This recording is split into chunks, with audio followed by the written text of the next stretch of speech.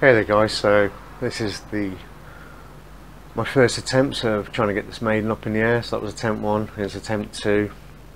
You notice it says air for my mode, which means I'm in acro mode, but it's air mode is on.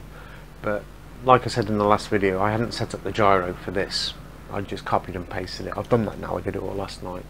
And that time it was on cruise. So this is my first time in manual. Nearly. No cigar. And here we go again. Oops. But we got it. We got it. So this is line of sight. This is just me having a little go on a stick. Line of sight, and now I'm stepping backwards towards the FPV monitor. And as you can see, it sort of settles down a little bit more. The FPV. Oh wow, what do I think to the first flight? It's absolutely awesome. These things are so maneuverable. It's scary, but at the same time, it's a blustery day today. There's quite a bit of wind, not loads of wind, but it's quite blustery. For the first time out with this, I think it's I prefer to have had it a little bit less bluster, but it makes no difference. It makes no difference. It's nice to feel the bit of wind on there.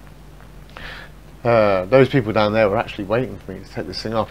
If you could have seen the amount of people that were there, first of all, not in the fields, but once I'd been there, I was setting up, and then yeah, there was just loads of people coming over to have a look, see what's going on. So yeah, well, do you know, I quite like this. I do quite like it. I'm going to give you a little bit of an explanation what's up there on the on-screen display. So the top line there, you got manual, so that's my modes. To the right of that, you got the heading. I'm going to put a video up, and I'm going to tell you why knowing where your heading is quite crucial. At least it would have been for me on this one particular flight. But so, and then next line down, we got the H-stop, which is what I like to call the link quality between a satellite and the satellite receiver. To the right of that, we've got our current, the amount of power that we're drawing. Now I used the 100% throttle when it went up, and it drew 10 amps.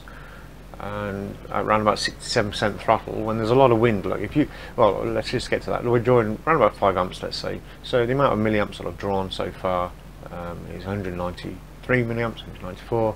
On the right hand side of that is the oh sorry,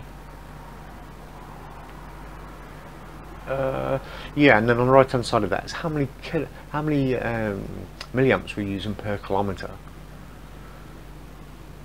So you can see that per kilometre, 66 milliamps per kilometre. Then we've got the total distance on the right hand side of that. Below, next line, we've got a satellite 16, and then we've got our speed. And if you notice, the speed going out this way slows down quite a bit, and as we turn around it goes back up, but the throttle still stays the same. That's because there's quite a lot of wind. There is quite a bit of pressure on the wind there. So we've got the speed. Next one across is the altitude. That's 28, 29, 30 metres, 32, 33. To the right of that, we've got the distance from home.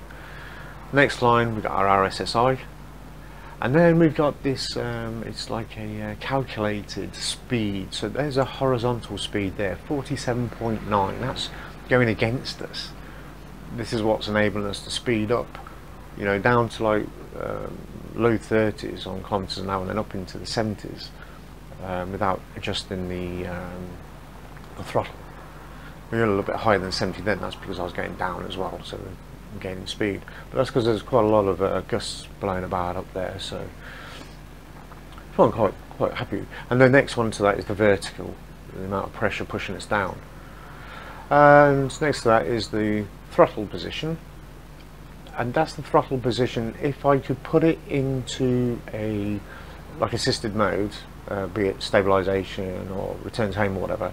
It will then let me know the difference between my actual throttle position and the position that it's putting the throttle into for these assisted modes. But of course I can't do that at the moment because the gyro's not set up in this for me to do that. Once or twice I will go into, I think I'll go into air mode, and it just tries to dive down towards the ground, so I'll put it back into manual again and pull it back up again. I'll try and see if I can notice when that happens and point it out to you. If I can't, then I'll just get back on the video, look at it, and I'll just put a thing up. So yeah, this is it's quite nice. I think because it's so small as well, you know, it's less than a metre wide and there's no tail or anything on there, it's going to be a lot easier to get it about. The Sky Hunter, even in my van, takes up the entire van. Although I do like that, and for a long distance thing, I think that's going to be the way to go. But I've had this since before I bought the Sky Hunter and the Bixler, and I've just never had it up in the air. So this is my first time up in the air, and I'm pretty chuffed with myself. I'm in manual mode, and everything seems to be okay. But I do like the idea that it's not using too many amps. Let's say it's 5 amps on average. That means I might be able to use the 18650 batteries. Make a battery pack up of that. Let's say 3 amps or something. Battery pack. Use some of those Sony, what's it, VX6s, I think, 6Cs, I can't remember what they are.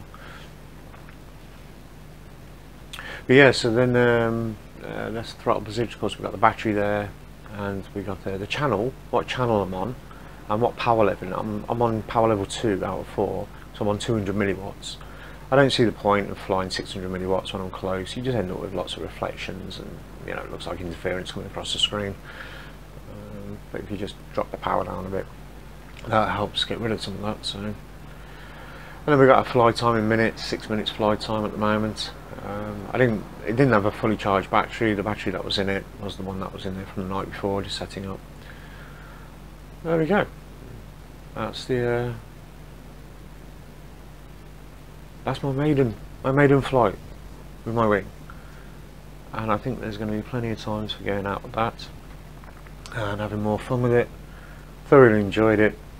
Quick look at the stats there. In case you don't know what the wing actually looks like there, that's just a stock photo of a wing, of my wing, the AR. Thanks for watching, guys. See you soon.